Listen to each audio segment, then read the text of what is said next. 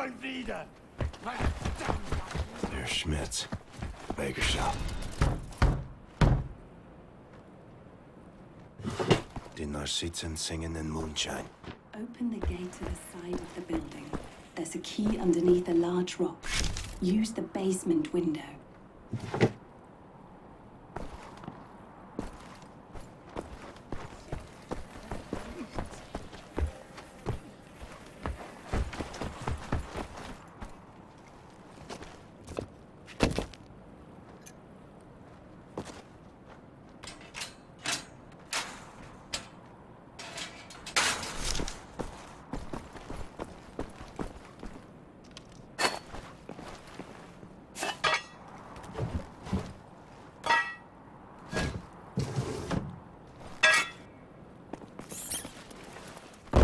Bloody hell. Where's your shirt, you handsome sod?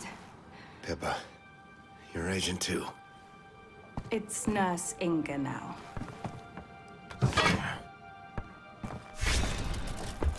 Rest your feet for a moment. Have some tea and biscuits. So this is where they transferred you? Yeah, 6 months now. Haven't seen you since the London HQ party. Oh, that was a riot. Wesley spilled beer all over my Bristols. Clumsy twist.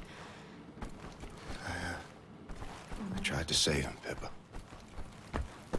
I know you did, love. I'm sorry. This is not the time for maudlin stories. Listen, I know what you're after, Blazkowicz.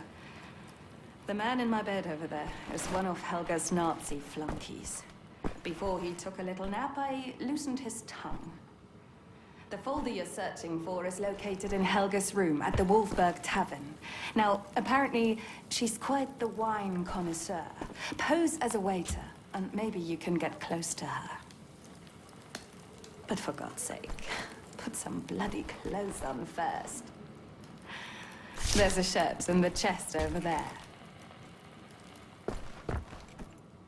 Do leave your guns. The tavern staff don't carry firearms. I'll keep them safe for you. Fucking Nazis. And people just follow these Bergs like brainless ghouls. Maybe they deserve nothing better.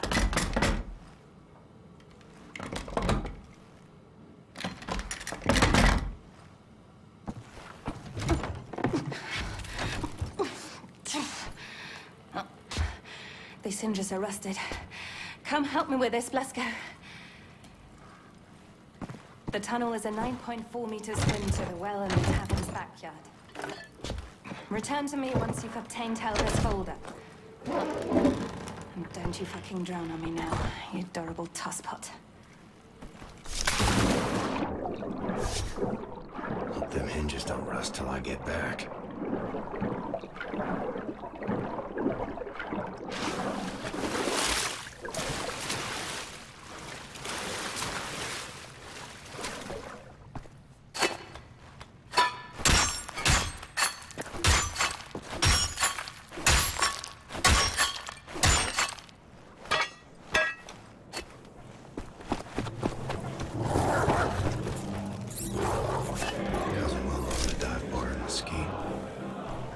$1 there. Spent it all on rock candy. Sweet, sweet candy.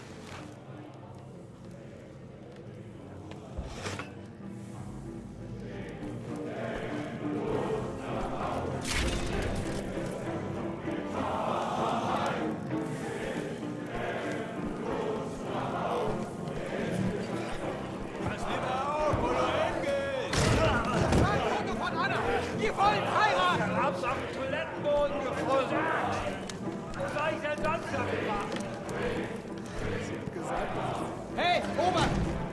Frau Obersturmbannführer von Schaps ist hier. Hören Sie gut zu, Schreiner. So, genug jetzt von diesem aus. Quatsch, Helga! Generalstrasse will Ergebnisse sehen. Und bisher ist er mit Ihren Fortschritten nicht zufrieden. Ach, halt! Schicken Sie ihn weg, damit wir unser Gespräch fortsetzen können.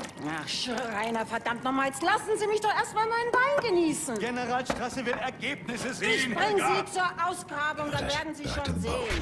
Warten Sie. Fuck. Setzen Sie sich.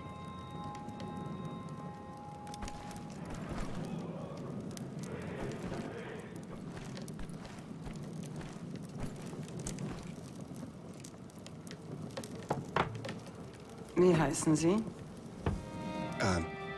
France. France? Mein Cousin ist auch so. Fasziniert Sie das, Franz? Als Kind habe ich meine eigenen Karten gezeichnet und im Wald bei uns zu Hause nach Schätzen gegraben. Ja, so konnte ich allein sein. Und dann bekam ich auf einmal Polio. Ich war Monate ans Bett gefesselt, hatte schreckliche Träume. Und dann starb mein Bein ab. Habe ich deswegen geheult? Aber natürlich. Ist ja normal. Aber aufgeben ist was für Schwächlinge. Ich habe nie aufgegeben. Ich habe mein Schicksal in die Hand genommen. Haben Sie Ihr Schicksal in der Hand, Franz? Nur zu. Probieren Sie den Wein für mich. Los, probieren Sie. Und? Köstlich. Sie haben einen interessanten Akzent.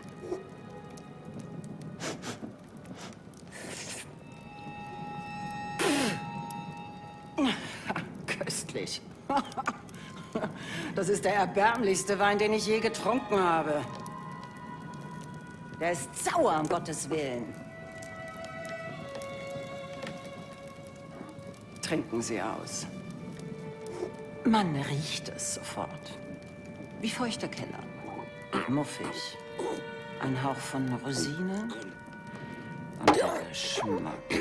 Süß wie Portwein. Ein Rotwein sollte nicht nach Port schmecken. Sowas würde ich nicht mal meinem ärgsten Feind vorsetzen. Helga!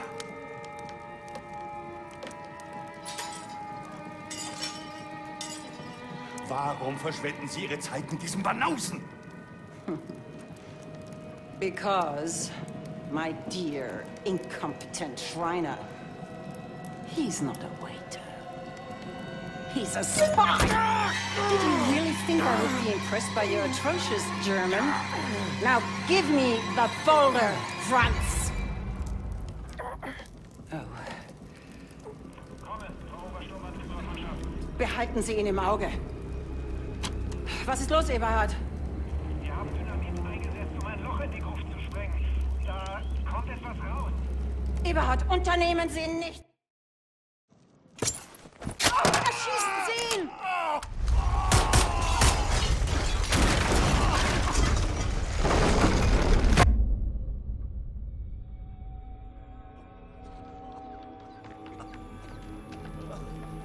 Was ist passiert? Sie haben den Boden mit Dynamit gesprengt. Das muss das Erdbeben ausgelöst haben. Gott, diese Stadt. Raus! Schnell, bevor das ganze Gebäude einstürzt! Wir müssen zur Ausgrabungsstätte!